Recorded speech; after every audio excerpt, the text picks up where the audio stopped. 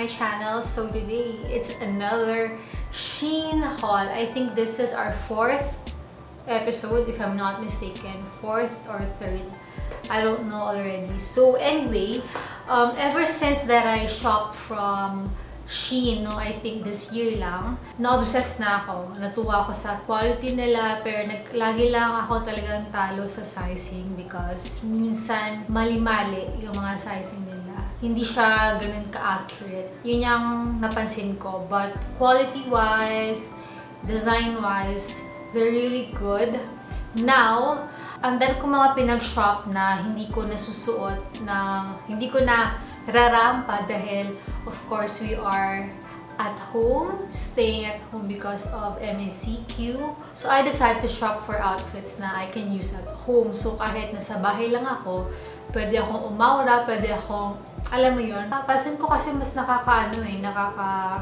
what do you call this? Nakaka-improve ng mood kapag maganda yung suot mo, pag alam mo na naghanda ka or nag-ayos ka kahit nasa bahay ka lang. Parang for me personally, sa mental health ko, parang nakakatulong siya na parang maging, alam mo yun, motivated ako gumawa ng contents or magtrabaho, ganyan.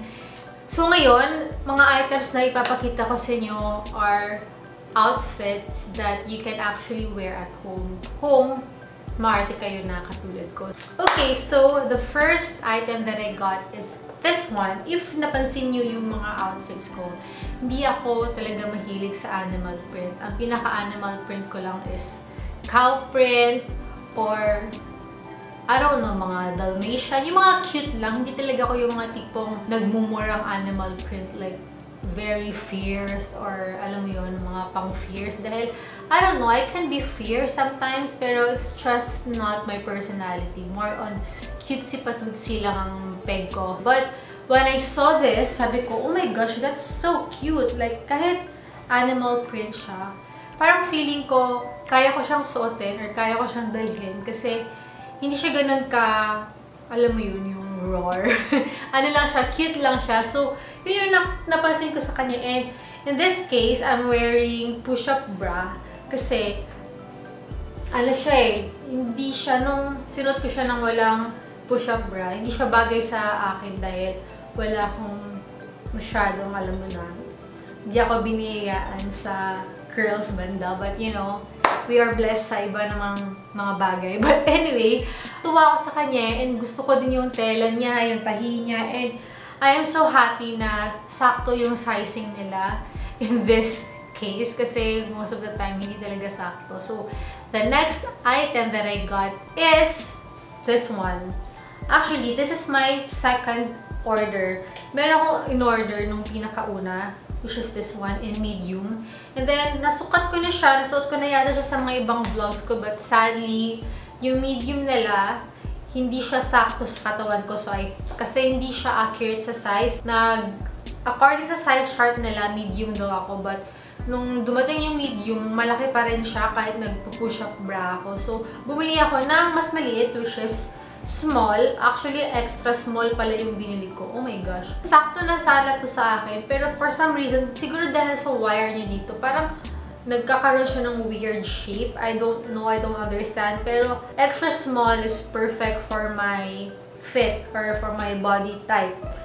And kahit hindi siya ganun ka-perfect, siguro I'm just going to give this, if this is 5/5, I'm just going to give this 4.5/5 kasi okay na sana siya, pero may konting off lang. Pero maganda pa rin siya. Magagamit ko pa rin to. Ma-aura ko pa rin to. And I think this is, you know, parang basic and corset type siya, pero crop top. And then, meron siyang detail na parang payu. See? So, nung sinukat ko to, nung sinuot ko yung mga high waist ko, parang hindi siya ganoon ka na-appreciate. Siguro pag ito yung mga suot mo, ang magandang suotin dito na bottom is yung mid-rise or low-rise para makita yung shape ng gano'n. Pero kailangan flat yung siya mo pag gano'n. Pero tinamad na akong maghanap ng ganong pants sa closet. So, sinuot ko na yung sinukat ko dito. So, anyway, so next item that I got is, okay, sabi ko hindi ako nag-animal print, diba? Ako nag-animal print ako is mga cute lang. So, I got this cute lang na animal print which is cow print. Napansin ko parang last year yata medyo uso yung mga ganito. Until now, nakikita ko pa rin siya sa mga influencers. And since trendy yung mga ganito, pag trendy kasi ayoko mag-invest sa mga medyo mahal. Kaya natuwa ako dito kasi ito mura. I think 100 plus lang to. So, kahit mawala siya sa uso, kung mawala siya sa uso, hindi ako masasayangan kasi mura ko lang siya nabili. And hindi pa ako nakontento, bumili pa ako ng isang animal print na halos wala namang pinagkaiba. So, ito siya. Iba lang yung cut niya. Para silang halter, pero ito diamond type. Ayan siya. Diamond type siya. Para yung crop top na diamond. Ayan. And then, ito naman, halter lang siya na as in yung regular. And then, oh, kaya pala. So, this is extra small, yung diamond. Yung isa is small. So, therefore, extra small pala ako dapat sa Shein. So, dapat pala extra small yung mga in-order ko. Pero minsan kasi sinusunod ko yung size chart kasi nakakatakot na syempre, iba-iba yung tahi nila. And minsan, iba-iba din yung mismong manufacturer nila. Iba-ibang company or factory. So, iba-iba talaga yung sizing. So, mas safe talaga na sumunod sa size chart. But sadly, hindi lang sila ganun kasakto sa size chart. Kaya, it's a risk. Masusuot ko to sa bahay or kahit panglakad or sa beach. Perfect din sa tropical country, katulad ng Pilipinas. Ayan, so extra small ako dito. Perfect yung extra small sa akin. Okay, neutrals. Okay, the next item that I got is this one. This is very familiar dahil meron akong top from Zara na almost the same ng peg or ng style nito. But gusto ko to dahil unlike dun sa Zara, hindi siya smooch, smack ba tawag dito? Yung nasa stretch. Yun kasi parang zipper type. So, kung tumaba ako, as in, sikip talaga. At least ito, may room pa for weight gain or whatever. Kasi meron siyang smock na garter sa likod. And then, maganda rin yung harap niya. Parang diamond type din siya katulad nung cowl. Pero yung dito niya is ruffle or ruched. Ruched yata tawag doon. Anyway, ang ganda din ng kulay. It's parang ano bang kulay nito? Hindi siya champagne eh. Parang beige, oo. Beige ba? Or khaki. Anyway, I just love it. It's neutral, earth color, and I just love it. If you know me, ang hilig ko, tatlo lang na yata kulay ko. Muted pastel, neutral, or yung mga ganito, earth colors, and white. Yung ang nahihiligan ko. And then, I love this. I recommend this. I got size small and perfect yung size small sa akin. And baka bumili pa ako ng ganito na ibang kulay naman. The next item that I got is ang dami kong tops. Kasi last na haul natin, ang dami kong pants. So, nahuli yung top. Ngayon ko lang binili yung mga tops. Charot. Hindi ko alam bakit ang dami kong binili yung pants. Akala ko kasi makakalabas ako. Tapos, ngayon, ang dami ko namang tops. So, another top that I got is this one. Ito, medyo malaki to sa akin. Size small to. Pero hindi ko alam kung may extra small sila. Wala yata. Anyway, medyo malaki siya ng kaunti. Ayan yung design niya. Nandito yung shoulder niya. Ayan. Ganyan siya. And maganda siya. Hindi lang siya ganun ka super duper perfectly like fit like a glove. You know what I mean? Kasi medyo may konting luwang siya. Maluwag siya. Pero okay lang. At least may extra space. This is rib as well. So, may konting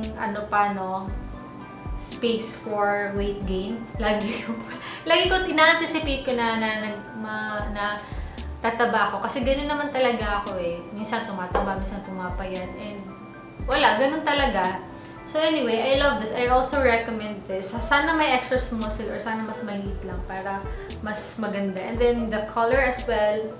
Ang dami kong ganito. Puro neutrals or puro earth colors yung mga binili ko today. And then, another top that I got. Napakadami kong top, I told you. Is this one. This is size... Oh, this is size small. And perfect na perfect yung pagka-size small nito sa akin. And even sa length ng arms ko. Sobrang perfect. Ang ganda ng fit nito. Napaka-classy. Also ribbed.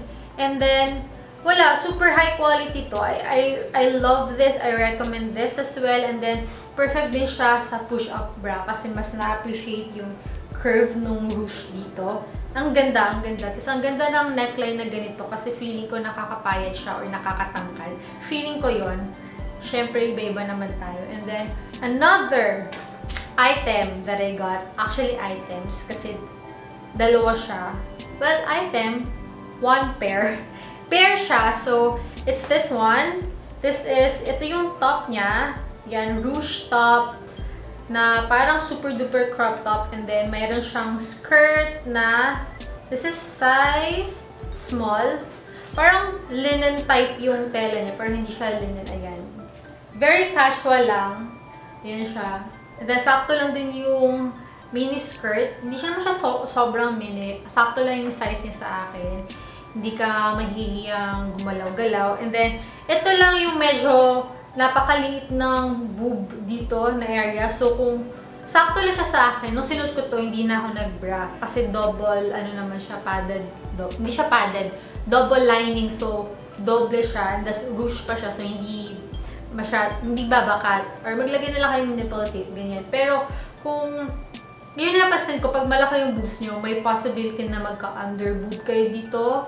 Or magkaroon talaga na makita yung ibang parts. Kasi nung sinuot ko yung, ito yung bra na suot ko ngayon, nakikita yung bra. Tsaka kahit yung mga walang push-up na bra, nakikita talaga siya. Medyo manipis yung boob area niya. So, hindi na lang ako nag-bra para walang makita. Anyway, tas yung sa likod niya, detalye lang siya. Ayan.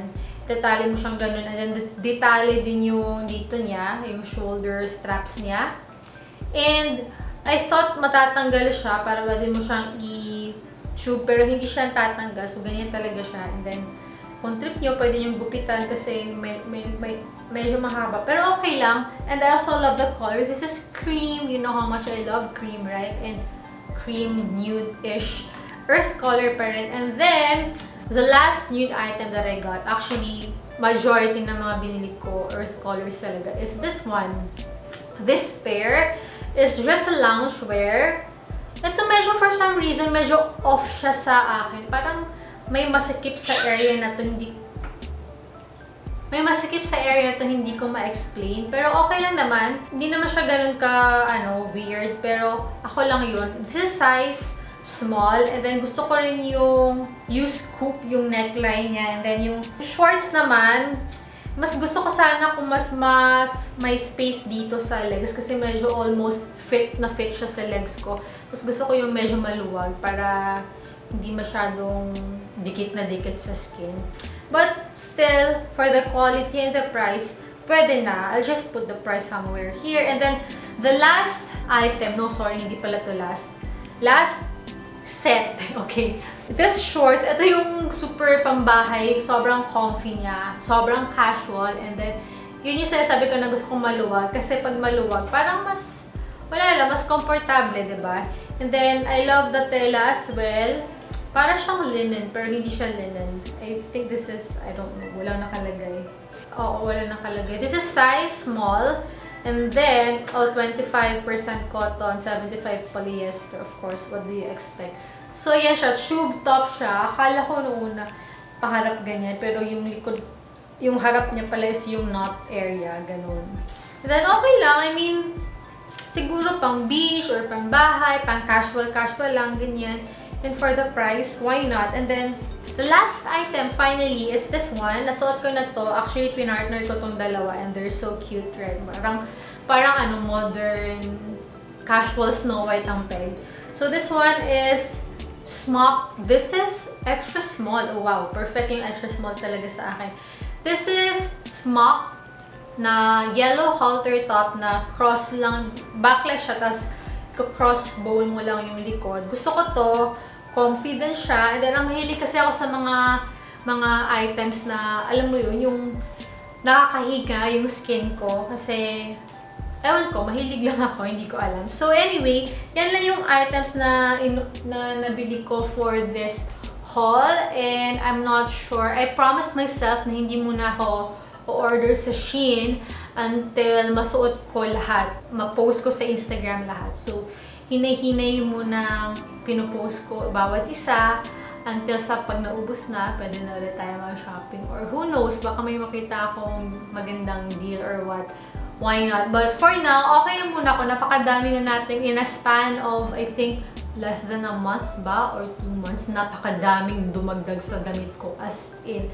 But, hindi naman ako nagko-complain. Masaya naman ako. I love dressing up. And, dumating ako sa point na parang nung everyday may dumadating sa akin. Lazada, Shein, Zaful, whatever.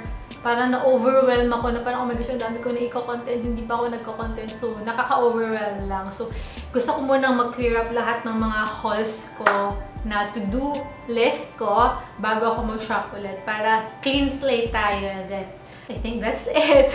So, I hope nag-enjoy kayo sa vlog natin today, sa ating, you know, dress up with me vlog. And if you do so, don't forget to like this video, comment down below yung mga thoughts nyo, or whatever. Kung may mga request kayo na hauls ko or vlogs ko soon, let me know in the comments kung gusto niyo ako bigyan ng ideas what to film. Thank you so much everyone, and I'll see you next time. Bye!